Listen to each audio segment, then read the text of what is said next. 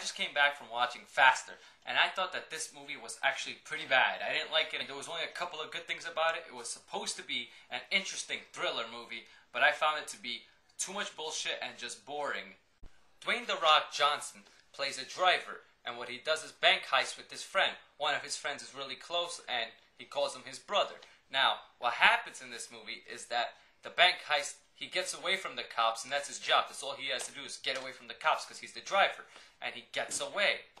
But what happens is there are other people who found out that they robbed the bank, so they go to their house, to The Rock's house, to take the money that they stole from the bank from them.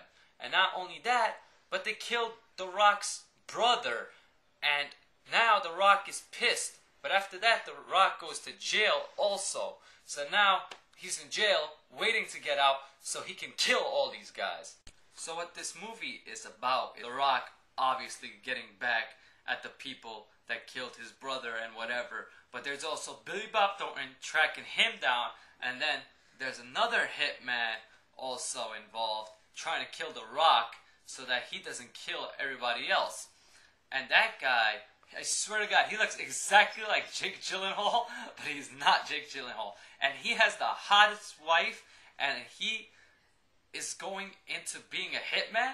Son, if I had a wife like that, I would not be doing that. I would try to freaking preserve my life as long as I can, because that bitch is fine.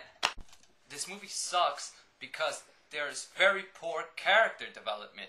The brother that we know that The Rock is close with, we don't see the relationship that much. We just see him looking at the photo, and we barely see some scenes of them being close. So there is no feeling between the audience and The Rock and The Rock's brother. So it just feels forced. What I like about this movie is The Rock, because he's finally back to that ass-kicking motherfucker that everybody loves, you know. He's not that Disney fucking bullshit that he did before, that did the Tooth Fairy and the Game Plan, and now he's, I think, might be back to the movies that he should have been doing in the first place.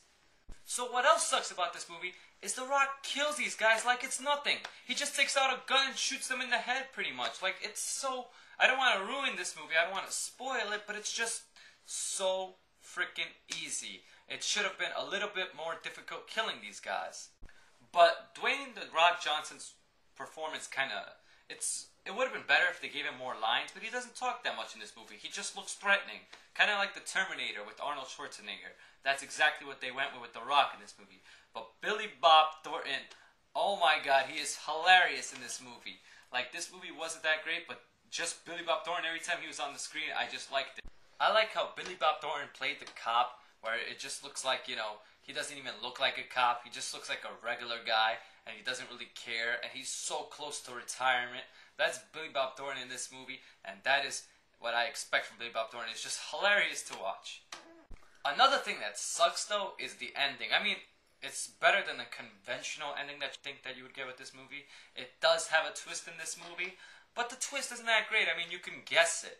Like, once you see 20 minutes of this movie, you could probably know what the twist is in this movie. The directing in this movie was just okay. It was nothing special. I mean, there was one scene where I was like, oh, that's nice. But after that, that's it. Like, it's just ordinary directing that almost anybody can do. I'm gonna rate this movie 6 out of 10. And I would have rated it higher if the ending was better, if I cared more about The Rock's brother in this movie, because that relationship is supposed to be very important in this movie, and to me it's like a joke. So I would recommend this to anybody who doesn't care about story and just wants to see a fun action movie, because that's what this tends to be. A fun action movie. So go watch it if you like that. Plus, subscribe because a lot more stuff is coming. Just subscribe because it's free, and there's going to be a lot more new stuff like I said earlier, including the Dark Knight Rises update.